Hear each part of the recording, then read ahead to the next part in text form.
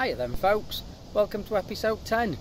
It's me, the tight Yorkshireman, here with nuts and bolts, the poor man's electric boat.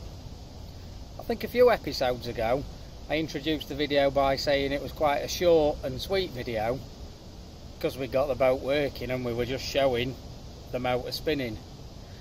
I think this video is going to be short and maybe a little bit sour, because obviously if you were watching last time you would have seen we had a few problems and something went bang.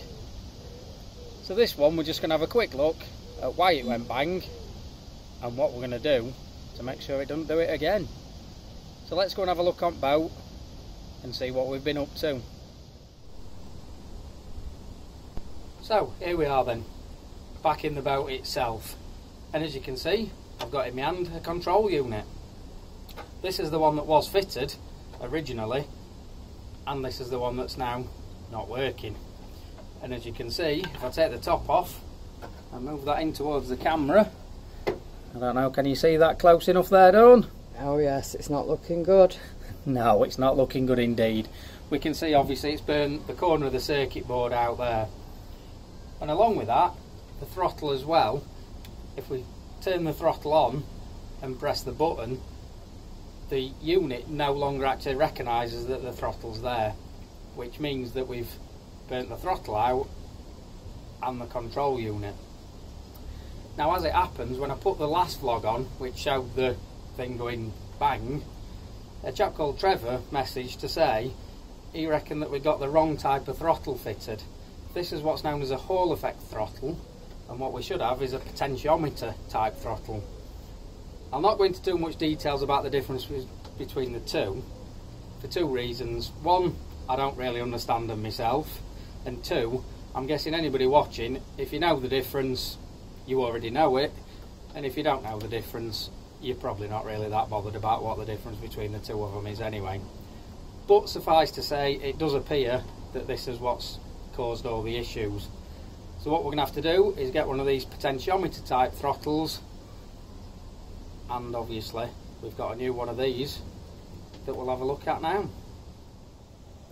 Here we are then, down with the new control unit the tight Yorkshireman had to buy. Been spending money all the time this week. Dawn, you're definitely not having any new Timberlands this week. Can't even afford any flip-flops. Too right. Barefoot is the future. But yeah, so this is the new unit that we bought. We thought we bought exactly the same unit as the old one, but as it turns out the top of it is slightly different, and when we've come and wired it all in, we found that although these are 24 and 48 volt units, this one's currently set to 24 volt, which you'd think it'd be dead easy to change over. Just flick a switch, something like that. But now, to change it to 48 volt, we need to get a Sevcom engineer who can come and reprogram it. So we've had a little think on that idea, and what we're going to try doing, at least to start with, see how it goes, is we're going to run it as a 24 volt system. So obviously it just means reconfiguring the batteries a little bit so that they're in sort of banks of 2 rather than banks of 4, so that's giving the 24 volt, and that should still run the motor. Obviously the difference that we've got to see is how much difference it makes. Has it still got the power, has it still got the speed, etc., things like that. What we have sort of found is that it might in fact actually work better because we're not trying to push the motor so hard using the 48 volts as we will be with the 24 volts. So in a way it's kind of its own little experiment as to see whether running the 24 volt is going to work better and more efficient than the 48 volt, or whether we will have to bite the bullet and get this reprogrammed. But at least, fingers crossed, it's going to get us mobile again. There we go then, as you can see, we had made a few changes on the boat and we are continuing to tweak the system a little bit. You probably noticed we moved the control panel off kind of the back wall onto the side. That's just to help with that kind of heat sink and what have you, and obviously in general the whole system does need a good tidy up. I mean, obviously we've still got all the switches and things to move around and get in the right sort of places. We have obviously just been running it kind of as they came so that we could see how it was all working. but now the system is kind of coming together. We do obviously want to start tidying everything up anyway, so we're making changes as we go, and we've ordered some new stuff that we need. Again, some new switches, the new potentiometer, things like that. So they're all due to arrive in the next week or so, when hopefully we'll be able to carry on, get the boat working again. In between times as well, there's other little things that we're going to have to do, because obviously it looks like we're now going to try running it as a 24 volt system.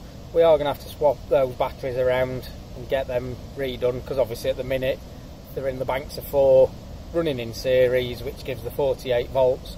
We kind of now need to split each one of those down into 2 banks of 2 to give it the 24 volts as opposed to the 48 volt.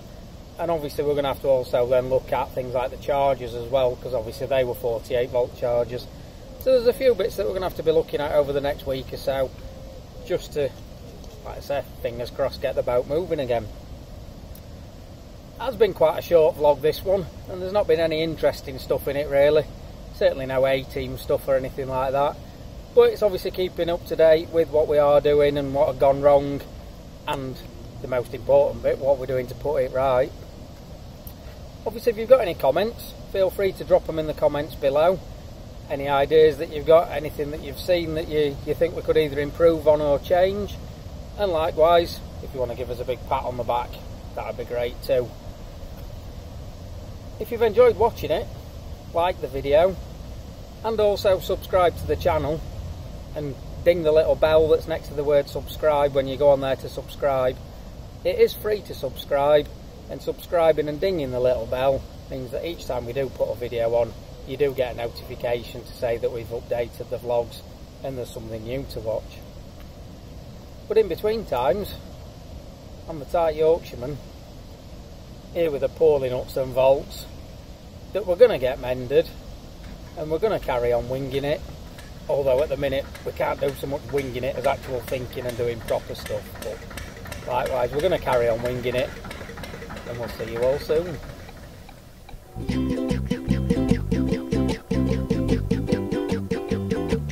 I found myself drifting along through the burning sun and the pouring rain. I have the transom slouch, mug of tea in my hand. Any other life, it was dangerous to say. And I say do do do do do do do do do ba da ba da ba da ba ba ba da ba da ba da ba da ba ba da ba da ba da ba da ba da ba da ba ba.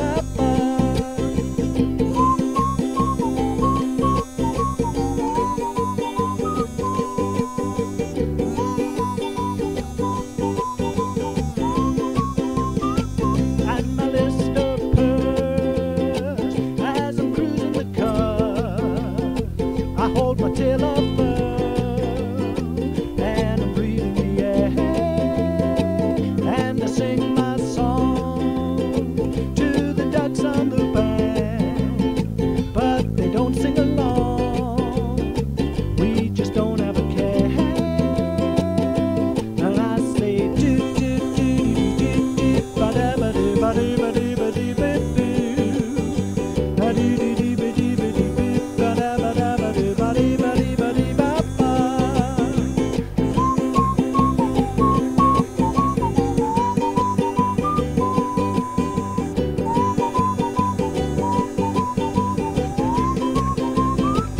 At the end of the day, I throw a log in the stove, I drink a farmer's plum, I warm a pot of stew with another beer. When the foredeck calls, I just watch the stars, nothing